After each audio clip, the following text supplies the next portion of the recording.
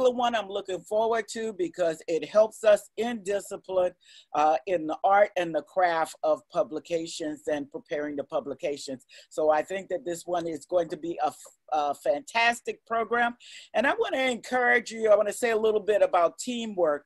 You know, often we go to our workshops and we work in our silos, but in this particular program, I want to encourage you to look for others who have similar interests, similar disciplines, or any other interdisciplinary work that might be possible in the future. And the kinds of problems that we are solving today, it is difficult for one researcher, one analyst to solve these problems.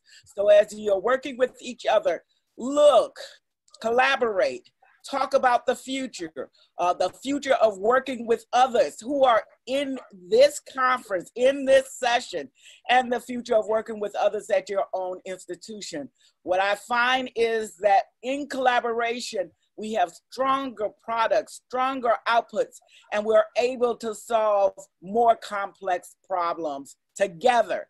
So as you work in the couple of days that's coming forward, please feel free to contact me. I have a wealth of resources, not just with Medgar Evers College, but with the City University of New York as well. And I look forward to working with all of you as you go through the next few days. Thank you.